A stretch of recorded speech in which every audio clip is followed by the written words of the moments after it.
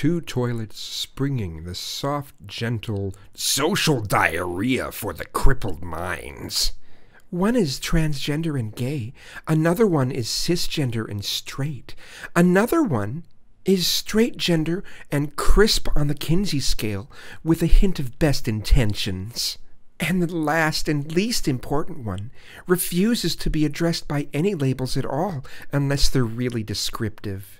Which one will guess first that they're actually drinking Folgers crystals?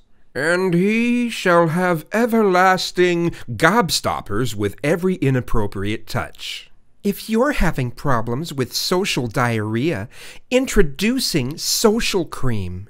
You just rub it on your genitals, and when they start burning, you'll have no problem talking very loudly about how society is oppressing you. Don't worry, those burns will go away. In time, silly.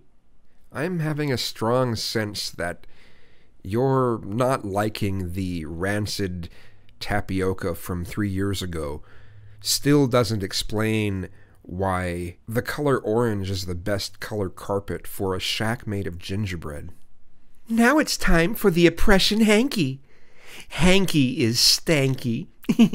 Just pull it tight around your throat, and when you start to suffocate, you can then sue the company that made it for making such a strong material.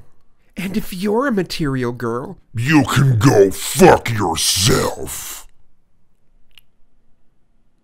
Attention, attention. The gingerbread has been recalled because of an outbreak of listeria. Please hit the return key to return all your gingerbread to its original upright position. Do not fasten your seatbelt to the moist areas. That's better. Now breathe. Now stretch. Now...